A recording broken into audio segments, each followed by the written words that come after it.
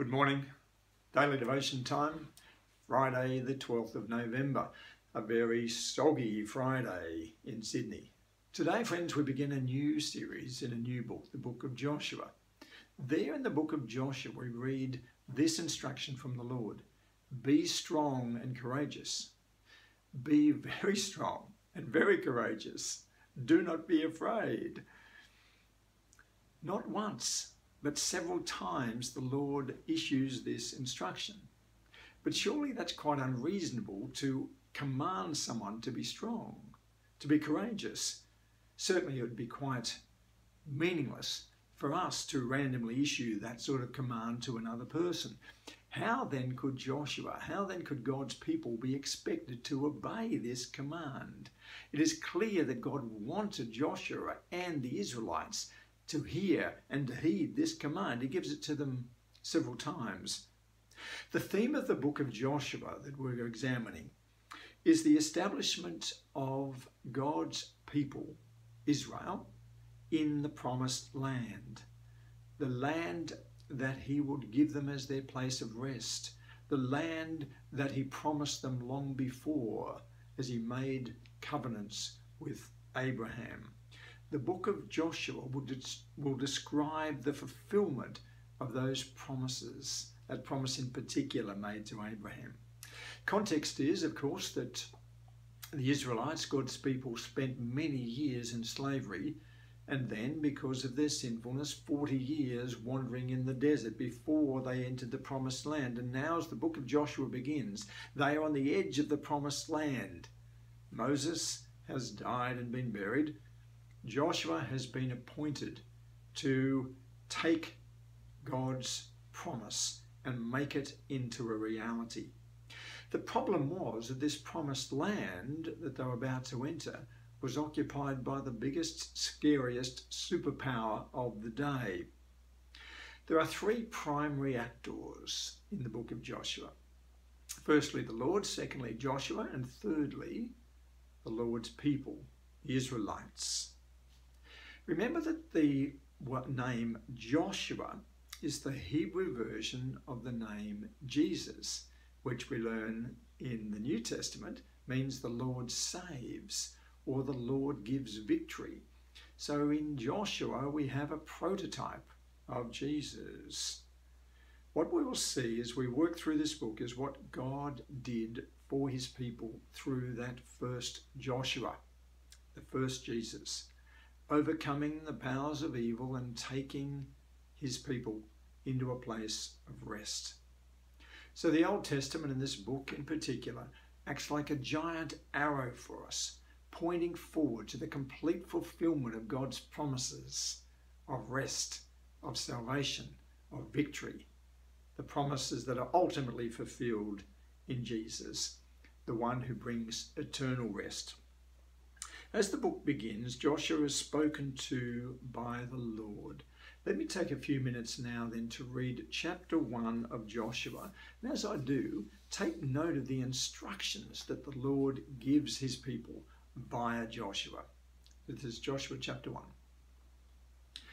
After the death of Moses, the servant of the Lord said to Joshua, son of Nun, Moses' aide, Moses, my servant, is dead.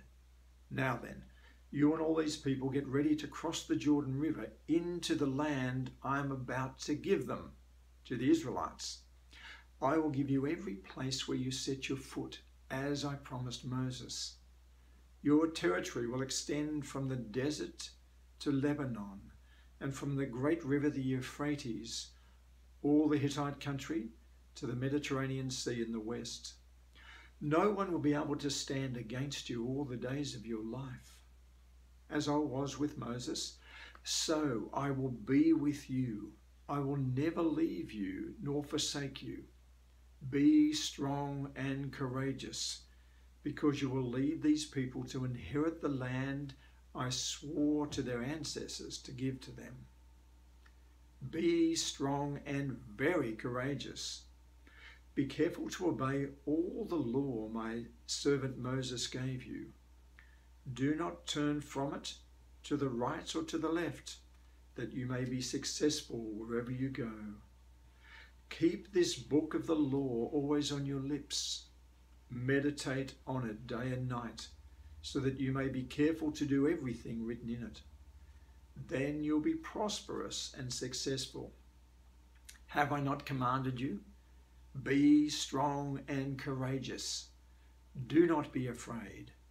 Do not be discouraged, for the Lord your God will be with you wherever you go. So Joshua ordered the officers of the people, go through the camp and tell the people, get your provisions ready.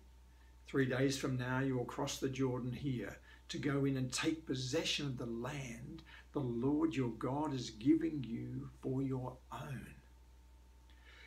But to the Reubenites, the Gadites, and the half-tribe of Manasseh, Joshua said, remember the command that Moses, the servant of the Lord, gave you after he said, the Lord your God will give you rest by giving you the land.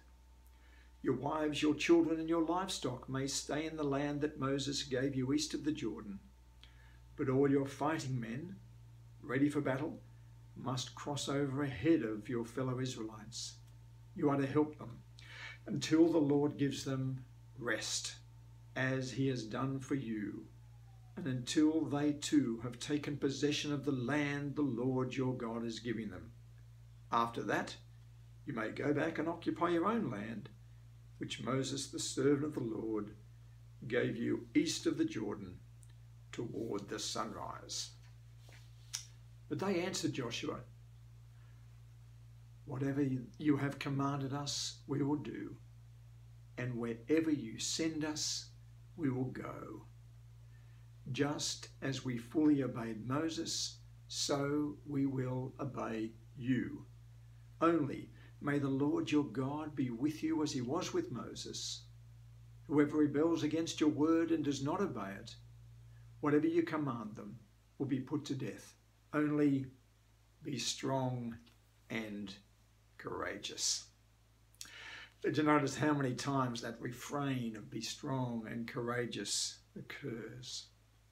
The Lord, through this passage, reminds them that he will fulfill his promises to them and that he will be with them. We read verse 5, as I was with Moses, so I will be with you. I will never leave you or forsake you. So be strong and courageous. They have the Lord's promise that he will be with them. He is the one who will allow them to defeat their enemies and to take possession of the promised land. It is because of the Lord and who he is, not who they are, that they can be strong and courageous.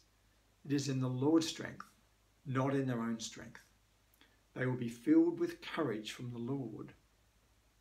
Did you know that the root meaning of the word encourage is to fill with courage? That is, to fill with courage. To encourage is the act of giving courage or supporting one another. Friends, this is a critical role for Christians.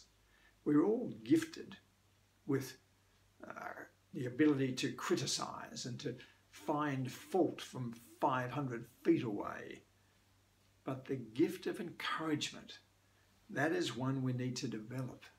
That's one we need to make strong, to give one another courage. The courage to stand firm, to press on, even when the sadnesses and discouragements come into our lives. The main reason we can press on with boldness and with courage is, however, not because of the encouragement of others, as important as that is, but because we have the assurance of the gospel of the Lord Jesus Christ, the one who has fulfilled all his promises to us through the Lord Jesus, the one who gives us eternal rest for our souls. It is in the power of God's Holy Spirit that we can be strong and courageous right now, confident in the knowledge that nothing can separate us from the love of God in Christ Jesus our Lord. Let's pray. Heavenly Father, please strengthen us through your Holy Spirit so that we can be strong and courageous, trusting in your sure and certain promises. Father, please also strengthen us that we might be an encouragement to one another as we face life's daily challenges. For your glory we pray, in Jesus' name. Amen.